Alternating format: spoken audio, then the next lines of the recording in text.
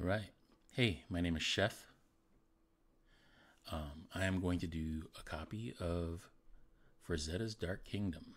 So let's paint Frazetta. You want to find an image that has the best quality, the most true color reproduction.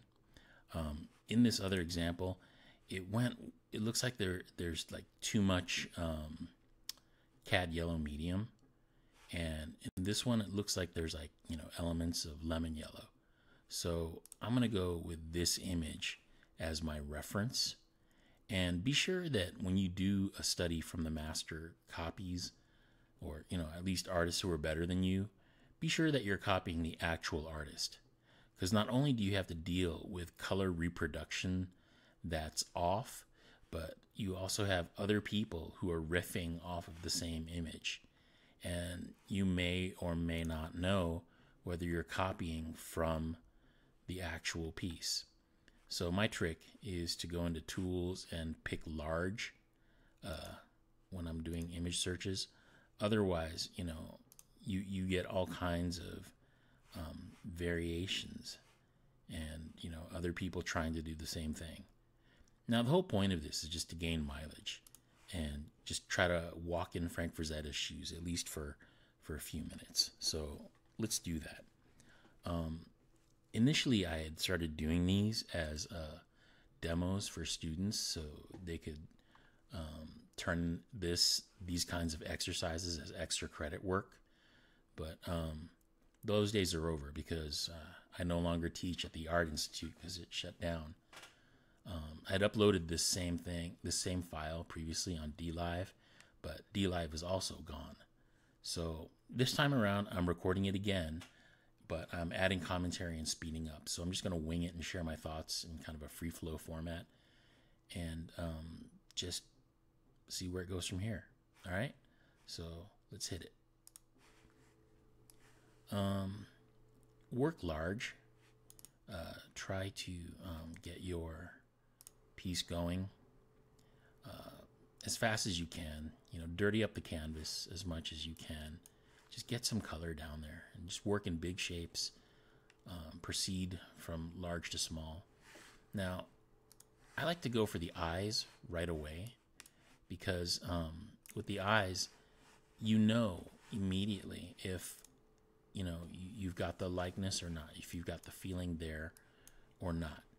Because if you've blown it and it sucks and it's gonna be a big fail, early on, so you could start over if it really goes wrong. And that's kind of the trick, to recognize when your piece is gonna fail before it does. The trick to not failing is to not allow the idea of failure to enter your mind. So just have a mindset of being focused on something else, and time, speed, whatever, and just trust yourself that you'll have the quality, that you can pull it off, that there's nothing stopping you from nailing the piece. Now I realize I'm a little bit off from my version, because I'm drawing. I like to draw at a size that I'm comfortable at. Ordinarily, if I was going to be really faithful to this, I'd shrink it down so I could get all the background elements, because the composition is a little bit zoomed in. But I think it's more important to just nail the piece and do it comfortably and adjust it later. When you're drawing from life, that's when you nail it and make no mistakes. And that's your trick to, getting a better piece. But when you're working digitally, you can just noodle. You can just noodle forever. And you need to get to a point where you can say, all right, I'm good. Let's move on. And just treat it like a shopping list, and get into the routine of drawing at that level of, you have a process that you are so comfortable with that you can repeat that process all the time. Like when I go to the grocery store, I'll usually get the bigger items first, like, milk, anything that takes up space in the shopping cart. And from there, I'll go to the different sections of the store because I like starting in the back. So in that sense, I like starting with eyes. So you can compare it, as a similar process. You can also think about ways of trying to get a feeling, like get your mind into the emotional state of the character that you're trying to portray, so that you can imbue that emotion into the piece. Like what's going on in this guy's head, as he's breaking through this canyon. Whether or not I actually know what the artist intended is less important than me coming up with my own narrative for how and why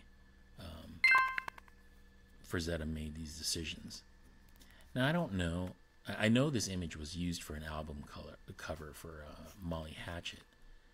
I don't know if he created it specifically for Molly Hatchet, or if Molly Hatchet saw it and decided to use it for their cover.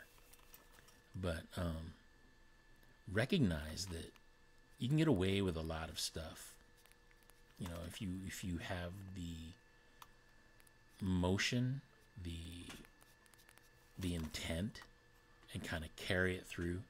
So when you throw down that initial indication of where stuff goes, everything you put on top of it is like frosting on a cake. Now, if your foundation is weak, like your cake is lopsided, it's going to fall over.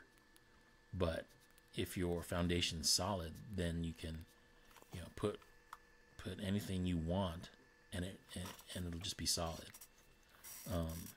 You can see me adjusting with the marquee tool.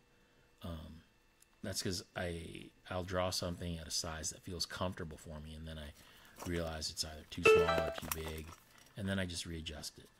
In general, when I do these studies, I try to work on only one layer because I don't want to get confused with too many layers. I want to be able to paint over my mistakes rather than control undo my mistakes. So that all being said, work in such a way that it becomes routine to you, so it becomes familiar, so that when you do try to vary your routine, vary your process, you have a process that will successfully generate a piece for you, that you can rely on, and you got it in your back pocket and you pull it out anytime you want. But it'll help you if you get into such a way where you can break your process into different segments and then play with the order with which you do those things. Like right now, I started this piece with just shapes.